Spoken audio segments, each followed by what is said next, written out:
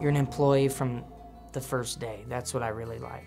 I did leave a really good job back home to come up here and start a new career. That was one of my bigger challenges. Your life's too short to not do what you actually want to do.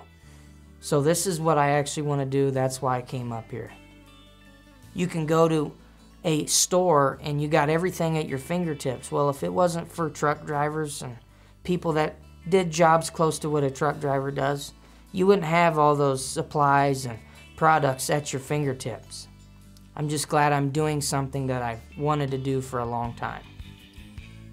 I wouldn't want to do anything else, let's put it that way. I'm happy with where I'm at.